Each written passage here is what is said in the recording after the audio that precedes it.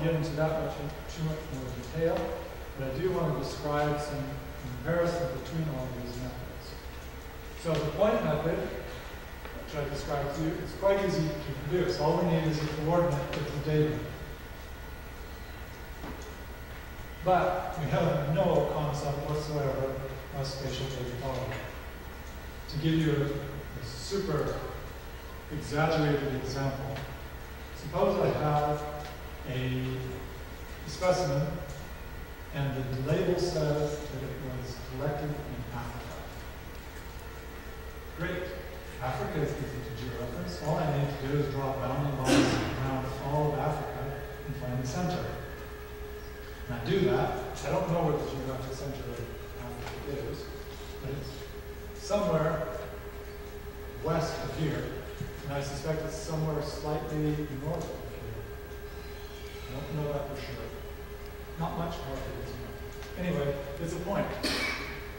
Now, if someone sees my georeference and it has no notion of spatial data quality, no uncertain meters, and they look at it, it's a point. They may interpret that to be wherever that actual location is, and that's where the specimen came from. Whereas the reality is it came from somewhere in Africa. So the point method captures nothing about the spatial data quality. Looks like the geographic center of Africa is near the border between Cameroon, Central African Republic, and the Republic of the Congo. So I'm right, it's like north here. And definitely west. Pretty much straight west. Okay, so the point is that we would be ambiguous about how much we really knew there. Someone who saw these coordinates, including several decimal places, might think, oh, this is exactly where it came from. But in fact, that isn't the case at all. The bounding box method is simple in terms of doing spatial queries. If you wanted to find out if something was inside a bounding box, you just need to look at the latitude and longitude limits and see if they're between. That's an easy query to do. You don't need a GIS. You can do it in Excel if you want. But it's a little more difficult to assess the data quality. You can look at the corners of that bounding box and get a sense of how far apart they are in degrees, but it doesn't tell you how far apart they are in kilometers. You see what I'm saying? So it's easy to know if you're inside the box, but it's not as easy to know how big that box is, at least intuitively. Easy enough to calculate, not easy to just query. The opposite then is true of the point radius method. It's quite easy to assess the quality because it's already in a measure in meters. So a radius of 1,000 meters is much more specific than a radius of 10,000 meters. We already have a single attribute that we can query on to see how specific a georeference is using that method. But it's a little bit harder, quite a bit harder actually, to know if you're inside the circle or not. So there are pluses and minuses behind both of these two methods. Then we have a shape method. We've already said that this is a way to get a quite accurate representation of a place. The problem is now we're getting into complexities of geometries. We're getting into the realm of requiring specialized software to be able to know if we're within, how big it is, etc., etc. So shape method, whereas it's the best, it's not the easiest, it's not even within the realm of possibility of most collections. It's not something that you can do in Excel. Everything about there is possible to do in Excel. Finally, the other thing about the shape method is that the probability is determined to be uniform everywhere inside the geometry. It's just the shape. It doesn't say what the probability is inside of that shape. The difference then with the probability method is that it's non-uniform. The probabilities are different across the whole space where there's a non-zero probability of occurrence. But again, it's quite complicated. We're talking about rasters in GIS systems in order to be able to do an analysis of this. So that's the rundown and comparison of methods. In the history of georeferencing and protocols that I'm going to describe, NANIS, PERTNet, and ORNIS are all distributed database networks now within the combined network called BITC. And we produced the methods that we're going to see for the creation of those networks because nothing existed before that in 2001 when we began. There were no methods for georeferencing. And what we adopted was a point radius method for the specific reasons that we could efficiently georeference. Our results would return information that could be assessed for its quality immediately, and that the results could go back into the databases of every single participant. There would be no obstacles to capturing the georeferences back at the source, which was always the goal. So, the idea here is that we use this point radius method, and a circle of the point radius would encompass all of the possibilities of where the location could be. So, that's why we call it maximum uncertainty. We tried to make sure that when we drew a circle, there's no possibility that the location was outside of it. The methodology formalizes a whole bunch of assumptions about how you should go about georeferencing. It formalizes the algorithms that should be used.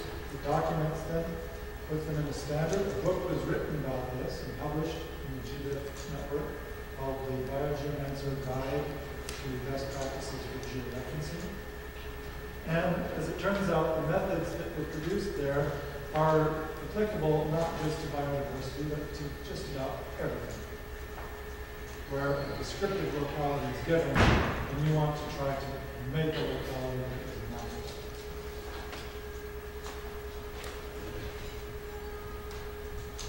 I've already discussed the Darwin-Bohr terms that are used. Now you can see, you have some idea now of what the coordinate uncertainty in meters is for.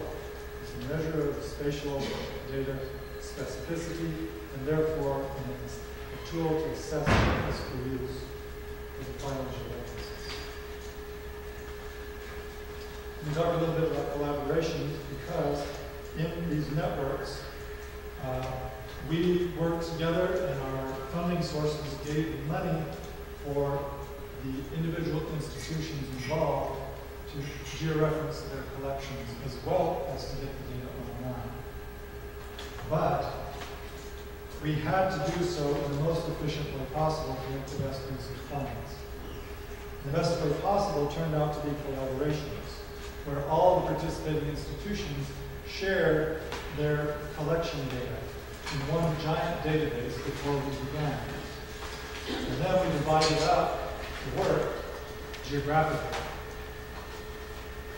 So, what it meant was that students in our university at Berkeley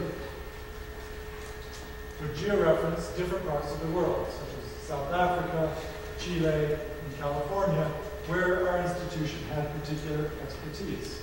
We had the maps, we had researchers who worked there, who knew the places intimately, and knew the problems might be in georeferencing those locations. Whereas students at another university or another museum collaborated together, in this case with 3D glasses, making all of these envious, georeference the places that they knew best, such as Madagascar, India, or Mongolia, because they had the maps for those places, they had the expertise for those places, and their institution might even have had the most specimens from those locations. But each of these groups georeferenced all the locations for the entire network. So, group 1 did all of the locations for California, all of the locations for Chile, and all of the locations for South Africa for all the collections. And when we were done, we put it all back together and gave it back to the source institutions to put in the databases. The reason we did it is that there was a sharing of resources and a sharing of expertise. As it turned out, it was also the creation of a social network of people having the same problem and the same interests and working in the same field. The scope of the problem within the MANIS network alone, this is the Mammal Network Information System, the first of the three big large-scale georeferencing projects. There were 326,000 unique locations among the 1.4 million specimens in the network. We were able to georeference at a rate of 14 localities per hour on average, using the point radius method for which we developed the documentation, the tools, and so on. And in a period of 3 years, using about 40 different georeferencers, we were able to complete this task entirely. And the result is what we see on this map. So the georeference is a very large-scale georeferencing project. It was global. We have records from all over the world, and we have georeferencers from 20 different institutions. It was a huge success. We completely achieved our goal. Because of that, we were able to use the same sort of arguments to get money to georeference the ornithological collections on the ORNIS sister network. Here, the scope of the problem was fairly similar. Again, 1.4 million specimens, but this time 267,000 locations. And you'll note, because ORNIS came later and we learned some things in MANIS, that we were able to double the rate of georeferencing to almost 30 localities per hour. And so within a period of 2 years and 30 different georeferencers or so, we were able to complete this task. Now, the important thing was the increase in rate of localities per hour. I'll tell you about that in a minute. So, if we think about the problem on a global scale, there's a magic number of which no one can defend, but there are roughly 2.5 times 10 to the 9th records of biodiversity occurrences in collections around the world. So, if we assume, as was the case in the vertebrate networks, that there were roughly 6 records for every unique locality, and that we georeference at the MANIS georeferencing rate of 14 localities per hour, that it will take us quite some time to georeference the world's biodiversity. Longer than I plan to live, longer than all of us combined in this room have when we put our lives end to end. So it's a big problem. We have to do better. Even if you look at the situation for ORNIS, which only doubled the locality per hour rate, we're still talking about more than 7,000 years to georeference the world biodiversity. This is where automation comes into play. And it's where the increases in speed between MANIS and ORNIS occur.